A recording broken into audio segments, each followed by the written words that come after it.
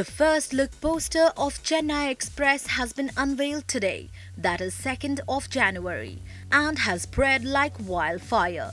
In fact, it became the trending topic on Twitter within 20 minutes of getting uploaded. The film stars Shahrukh Khan and Deepika Padukone, who team up for the first with Rohit Shetty. Although Shahrukh Khan is dominant in the overseas, he hasn't had a great run in the domestic market of late, with films like Rawan, Dawn 2 and the latest flick Jab Tak Hai Jaan turning out to be underperformers.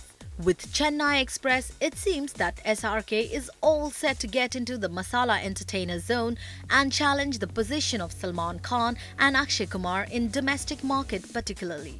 How do you find the posters of Chennai Express? Do let us know. Bollywood Hungama News Network.